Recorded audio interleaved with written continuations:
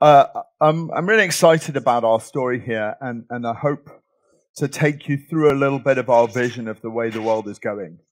And the first thing I want to start out with is, what are APIs? And I truly believe these are the products of the 21st century. And the products of the 18th, 19th, and earlier 20th century, I mean, what we used to have was like just homemade stuff, right? This beautiful homemade chocolate. And then last century, we productized those things. And so here's a lovely chocolate factory spurning out perfectly identical pieces of chocolate. And the thing about products are that they're reproducible. They're reliable. And this concept of fungible, what does fungible mean? It means you can replace one with another. So you can replace one box of Mars bars with another box of Mars bars because they're identical and reliable. And I want to go even further back in history and look at the Phoenicians. So these guys, this is an ancient carving, a 3,000-year-old carving of these guys with their big beards who used to row around the Mediterranean. And what they did was they introduced intermediaries and trade. So what the Phoenicians did was they would pick up, carpets from Cyrene and take them round and drop them off in Sicily, and get olives from Sicily and drop them round in Sardinia, and lemons from Sardinia. And so what has this got to do with APIs? Well, today, most APIs are direct from the producer to the consumer. So in other words, we are, if you use Transport for London's APIs or StubHub's APIs or Bank of New York Mellon's APIs, you are talking directly to them. But that is changing.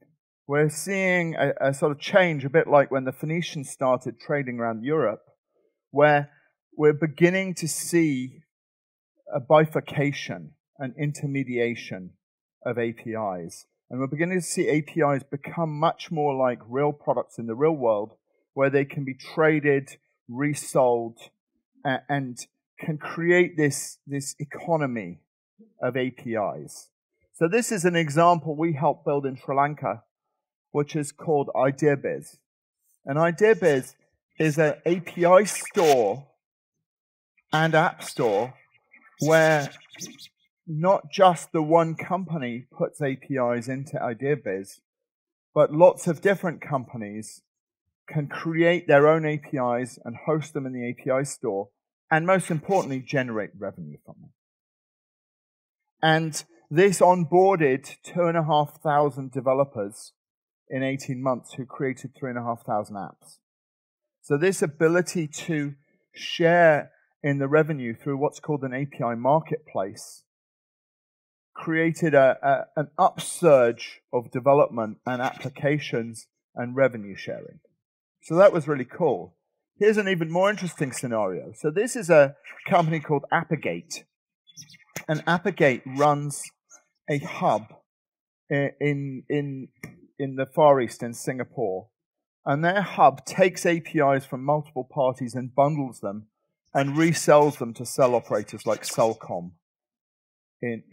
throughout the region, in Malaysia, Indonesia, Singapore, and so forth. And this is a revenue sharing situation as well. So the cell operator pays for the bundle, and the hub operator gets a share of the revenue, and then they pass back revenue to the creators of the original APIs. But what's interesting is that Orange runs a similar hub in Saudi Arabia and the Middle East. And they want to resell those bundles. So they buy the bundle from Appagate, and they resell it to their cell operators. And now it's a three-way revenue share. So now they take some revenue, they take some revenue, and then most of it gets passed back here. So you can see what I mean, that we are creating these opportunities where the products become resellable, and this can create new business models that didn't exist before. The Bank of New York Mellon is an asset management bank. So what that means is they look after shares, options, derivatives, commodities on behalf of around 3,000 other institutions, insurance companies, other banks, financial institutions. And they manage $33 trillion of assets on behalf of those other companies. And they do it through a system called Nexen. What they used to have was hundreds of different ways that those companies could manage their assets, talk to them, through FTP, through file, through SOAP interfaces, through all sorts of different systems. And they unified it all in a single portal called Nexen. And of course, yes, it's built on WSO2 technology.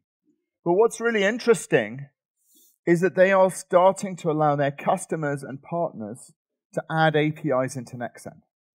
So Nexen is no longer just full of Bank of New York Mellon APIs. It's going to have APIs from other parties in it. And Jonathan Pearl, who spoke at our New York summit, said something really, really interesting. He said, we want to blur the lines between our technology and our customers. And what does that mean? That means creating true partnerships around products and creating the ability for their customers to become an ecosystem as well. And what does this mean for APIs? It means that we have to treat APIs as products. If they're the products of the 21st century, that means we have a responsibility to learn about product management. Right? Product management is more than just put an API up and a bit of documentation. It's about marketing. It's about understanding your customer. It's about listening to your customer and taking that back. And this is a great thing. There are different roles and goals in an API manager. You have to understand your market fit. You have to be a growth hacker. So you have to be able to figure out how I can get more people to use my API. How can I be more competitive? How can I be a retention strategist? How can I sustain and maintain my market share and stop people using other APIs? So these are all skills we need. And one of our customers, Cerner, is really, really interesting because they believe that there's an API economy inside their organization. And they've spent a lot of time developing these skills of API product management inside Cerner.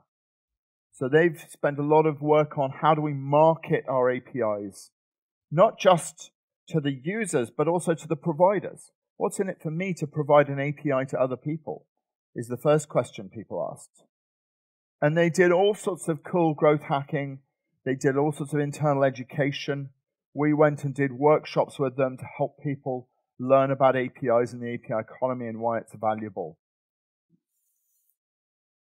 Of course, we have a product that helps you.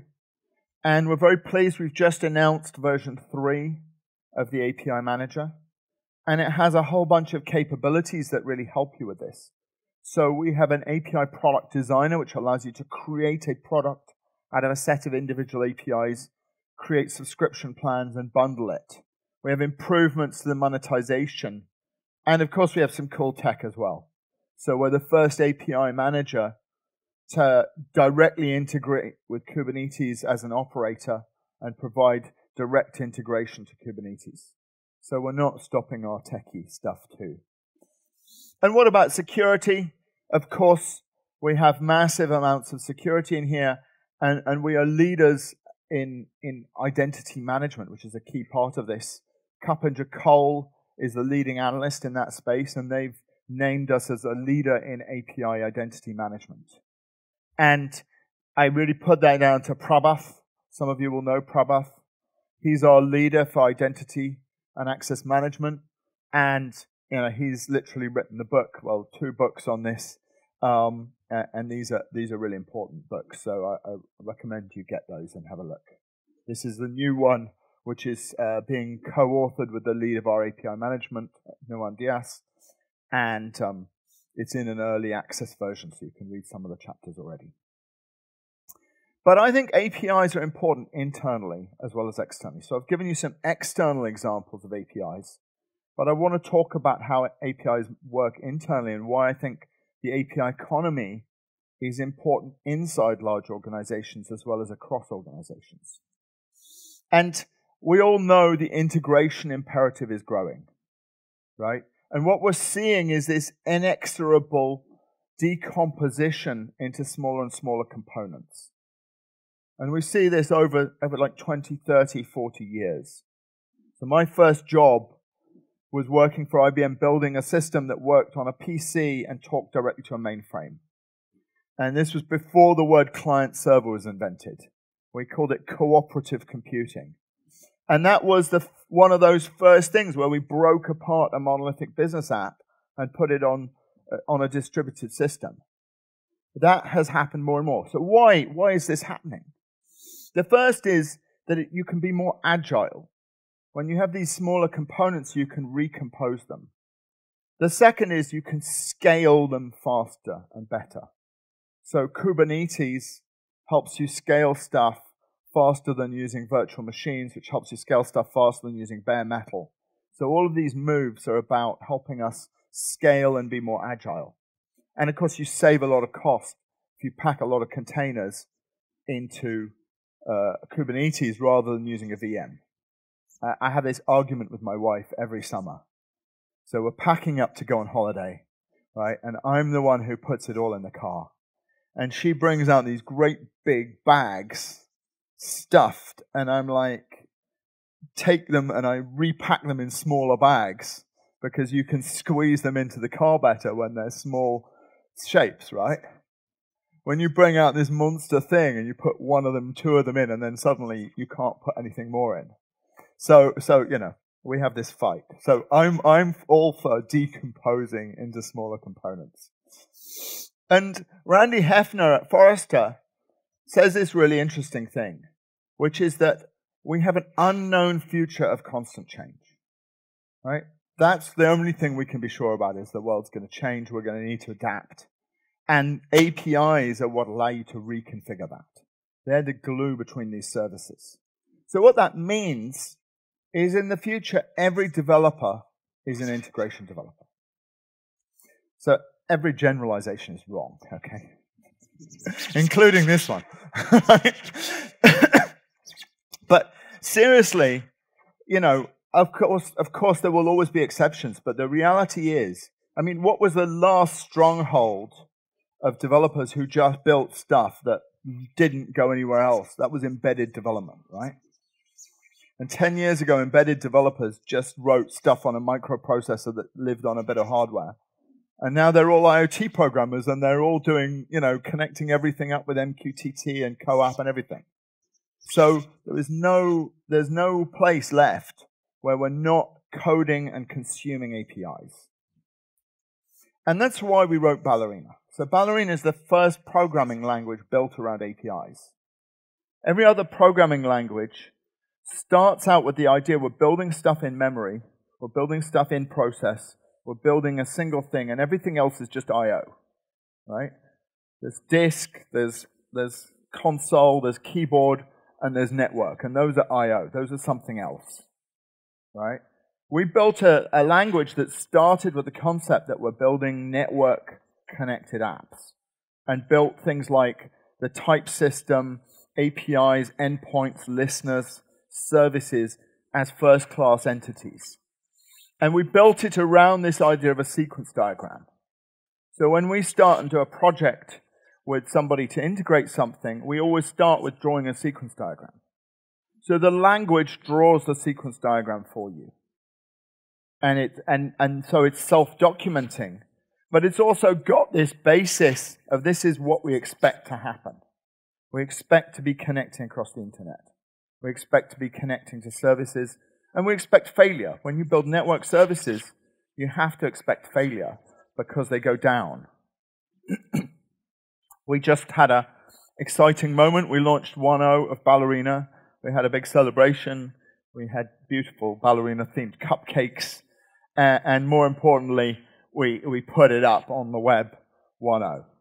We're currently, yesterday we launched 1.0.3. We're doing little patch releases every 2 weeks. So in the month and a half since then, we've done 3 patch releases, and we're going to carry on that. And as well as as well as shipping this as a pure language, we have a product, right? We're a product company, so we are selling this to our customers.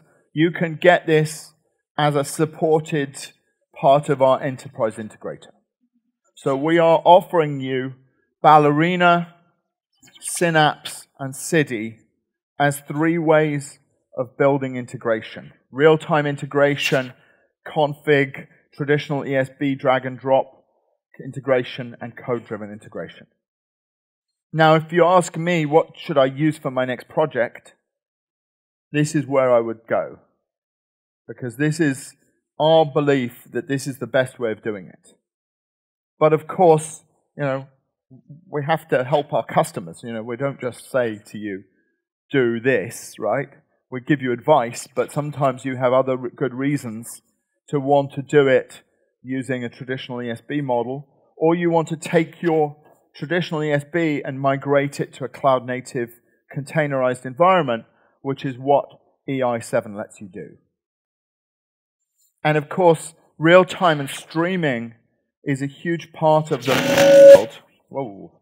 And the introduction of Cidi as part of EI, I think, is really important, because this allows you to build high-performance real-time streaming applications in a very cloud-native, simple, effective way, working with Kafka and with NATs, as well as other systems. So I'm way over time, so I'm going to have to speed up. So I want to talk to you about why I think the API economy is important inside an organization. And the Agile Manifesto says that the best architectures, requirements, and designs come from self-organizing teams. Right? So we need to be team-based, and we know from Jeff Bezos, right, that a team should be a 2-pizza team. Right? Now, this doesn't really work in England, does it? So 2 pizzas means 2 people here. That's me and Javier, right? That's a 2-pizza team. But you know what I mean. Like, between 5 and 10 people is the right size for a team, maybe 12. And there's a lot of maths for this, a lot of science behind why this is right. So if you have a 10-person team, there are 45 connections between those 10 people. If you add one more person, 11 people, it becomes 90 connections. Right? That's crazy, isn't it? And Jennifer Muller at Wharton Business School did a study and interviewed a whole bunch, 212 knowledge workers, and found that as team sizes grew, productivity shrank, and people were more stressed, less effective at their jobs. And the real key point here is something called relational loss. And that's because there's just too many people to know. Our brains, there's a whole bunch of science about how many people our brains can keep track of. And the maximum is about 150. So we were kind of designed to be in small groups, a village, basically. And to know like 10 or 12 people really well and 150 people okay-ish. And so that's what our brains cope with. So all of this drives this thing, which is Conway's Law, which he came up with back in 1967. Which basically says that the code you build, the structures, the technical stuff you build is based on the teams, not the other way around. I think it was better put by Eric Raymond. If you have 4 groups working on a compiler, you get a 4-pass compiler, right? And so I heard about this back when I was doing that summer working for IBM in 1987, and I was like, oh, stupid managers. That's just their fault, isn't it? And then, now I'm a manager, so now I can't blame the managers anymore. So I've changed my view. And my view is that, you can't fight human nature, you can't fight culture.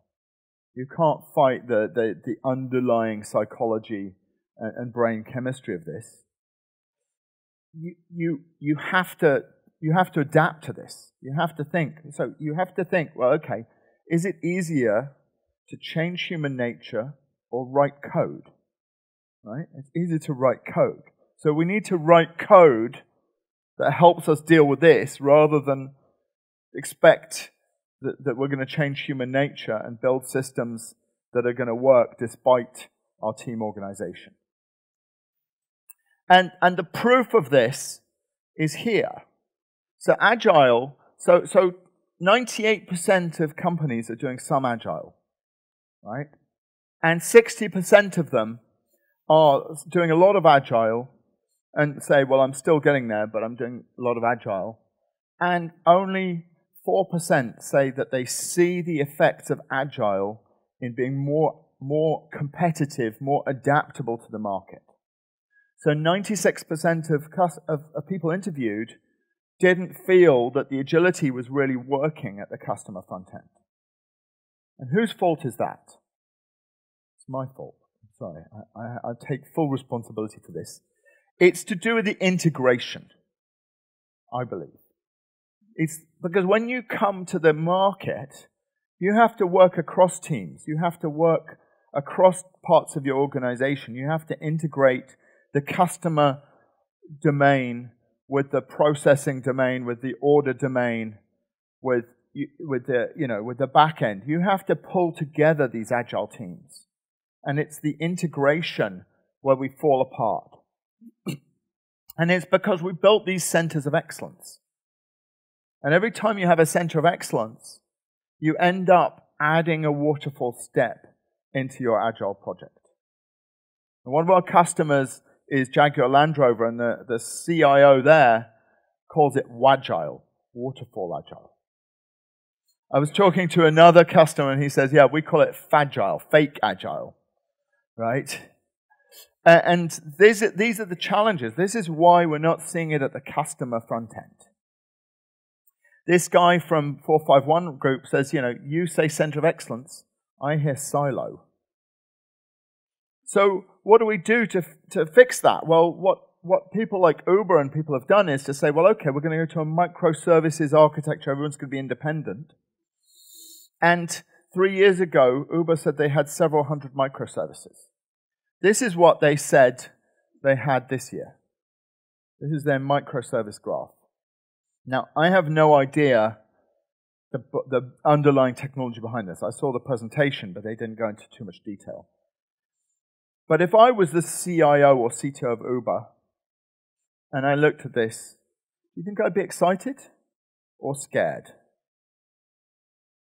Now, what's scary here is it's not the number of dots, right? The dots is okay. We can manage thousands of microservices. What's scary is the lines, right? It's the fact that if I own this microservice, I have hundreds of different people calling me, and I need to manage that. I need to govern that. I need to know who's calling me, how they're calling me. I need to be a product manager, right? And I personally, I think you need some structure here. So I think that self-organizing teams need boundaries. And I love biology. I used to hate biology, but I've grown to love biology. I used to think it was too complex. And now I realize everything's complex, and you need analogies from the complex world, not from the simple world. Maths. We used to think of computing in terms of maths, in terms of set theory. And that puts everything into neat little boxes, and then you find actually the neat little boxes don't work very well. So in biology, we have these things. These are cells, right? And cells have, what do you see when you look at the picture of cells? You see the boundaries. You see the edges. This is what stops us just being a pile of goo on the floor, right? And the cell is the basic structural unit of every part of biology, of flora and fauna. And the boundaries of cells are called membranes, and they have these things called transmembrane receptors. So what happens is an enzyme or a protein comes along, drifts along, and it binds to a receptor on the outside, and that causes a signal to go through the boundary and causes another protein or enzyme to be released or to act inside the cell. And I look at this, and what do I see? I see an API micro gateway and an event-driven architecture. right? So here are the events passing on the outside, and some of them are allowed through by the gateway, and some of them are not, right? And this is what we need. We need cell boundaries. And the API Micro Gateway is a way of creating these cell boundaries between teams and in putting order into that microservices mess. And so, you know, in domain-driven design, we have this thing called a bounded context, right? This came back in the 90s in OO programming. And Asanka, who's going to talk shortly about this more, and I came up with this idea of a cell-based architecture about 2 years ago. And this is a paper that we put into GitHub. We have pull requests. You can take a read of it, and if you don't think it's right or you think you can improve it, we love your input. And we think that cells are the building blocks of a composable enterprise. So you need to build these self-contained, domain-bounded concepts of cells that then can put some structure into that picture that Uber has. So that picture of Uber is like the goo on the floor, isn't it? It's like just a mass of stuff. We need some higher level structures in there. And that's what this cell-based architecture is. And what's this got to do with APIs and products? I think you need to treat the interface of that cell as a product. And that's really what we've been doing with a project called Celery. So we started building this architecture, and people said, well, that's fine, Paul, but how do I implement that? And so Celery is a project that helps you do this on top of Kubernetes. It helps you create cells, manage cells, deploy cells, run cells, and monitor cells. And just like Ballerina, you start with some simple code, and you get a graphical view of what you're doing. And we also just released a version of this 0.4 about a month ago. So where does that take us? I think where it takes us is that we need to move the organization along as well as the technology. We need to have a technology and a model that's in sync with humans, with teams, with our concepts, but we also need a view of the overall progression. How can we make ourselves more digitally aligned? And that's where this paper from Asanka comes in. This is really, really cool. He's basically mapped out the journey that different organizations take as they try to become more digitally aligned. And he's mapped it out in terms of people, process, and technology. So in other words, it's fine just say, oh, the CI says I need to be more digital. I need to be more aligned. Someone's got to go and fix that. And there's this thing called a messy middle, right? Which is what happens when you start trying to be digitally transformed. There's this sort of big mess between where we are now and where we want to be. And this is a roadmap of how to get through that messy middle. So I recommend you look at this as well, please. So I just want to finish on this idea. So I know I went over, but I hope you got something out of this, which is that I think we need an architecture that's not just a technical architecture. It fits with the human, the organizational, the process model. It fits with teams. It fits with effective teams. And it's based around products. And that's what will really create a composable enterprise that can take you into the next century with your digital initiatives. Thank you.